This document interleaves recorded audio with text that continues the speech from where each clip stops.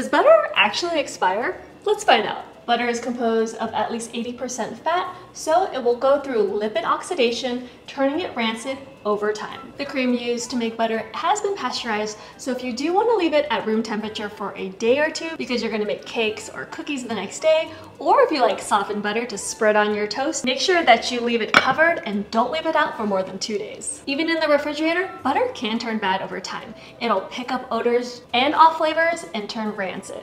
This is how to keep it fresher for longer. Typically, we store butter in this handy compartment on the door. However, this is actually not the coolest place in the refrigerator. You should actually store it in the back of the fridge.